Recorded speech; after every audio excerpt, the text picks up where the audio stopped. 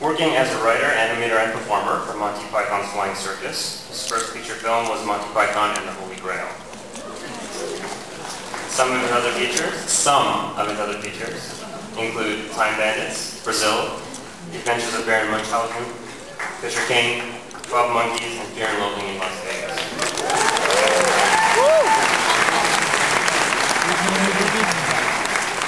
The Imaginarium of Dr. Parnassus is his latest film. It is Christopher Plummer, Johnny Depp, Jude Law, and Colin Farrell's latest film. And it is Heath Ledger's final film. Please welcome Terry Gilliam.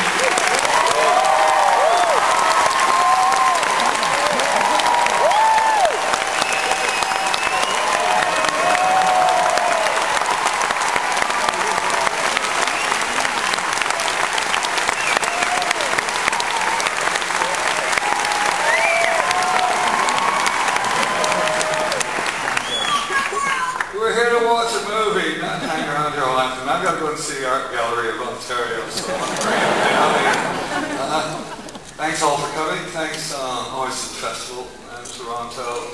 And Canada as well, because Canada's produced extraordinary film crews, extraordinary actors, and I've been lucky enough to work with some of them on Tideland. We have Joe Delferlin and Brendan Fletcher. Here we've got the old legend, the greatest actor on the planet at the moment, the man whose head should be carved on Mount Rushmore of thespians, Chris Plummer.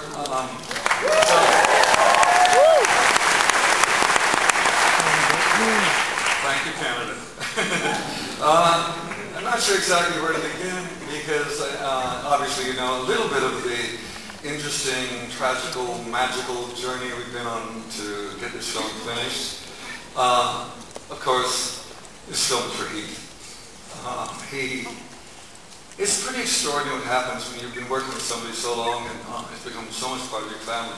In the middle of the film, he's the star and he suddenly isn't there. And it's kind of a warning to all actors. You don't turn up to work the next day and there's 3 A-list actors ready to take your parts. But this is monument to Heath. He was the reason that I thought we would be able to make this film. The irony is, when I asked him why he wanted to play the part of Tony, he said, I want to see this movie. And the irony is he will be the one that won't get to see it. But he's up there, he's brilliant. And I think what's the most extraordinary is the fact that I think that's why it's a monument of love to Heath, because Johnny, Colin, and Jude were absolutely, utterly heroic to step into that part. I mean, no time for rehearsal. I just called and said, will you guys help out? They were friends of Heath. I only wanted to work with people part of his close family. And they turned up and they've done an extraordinary job. I think the most astonishing thing for me is that when you see it, it's as if the film was written to be done this way. And that's the spooky bit with movies.